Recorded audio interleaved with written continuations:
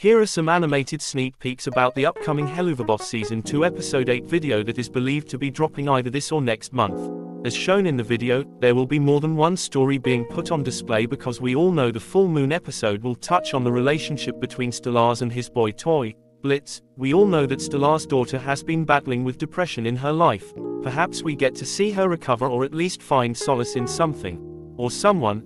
Anyway, in other news, we will be getting this pair back at it in the upcoming episode. If you don't remember, a new GIF from the upcoming episode Oh Boss, titled The Full Moon, has just been revealed.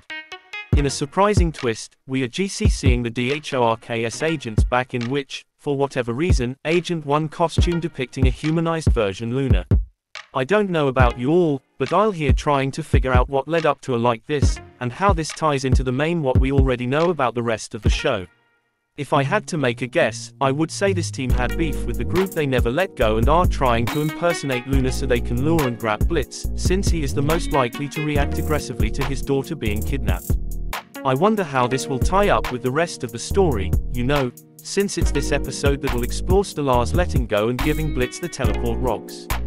I see a connection here of him rushing to save Luna even though it's a trick and Stellars has no other choice but to oblige. Well, we won't know until the release. What do you think?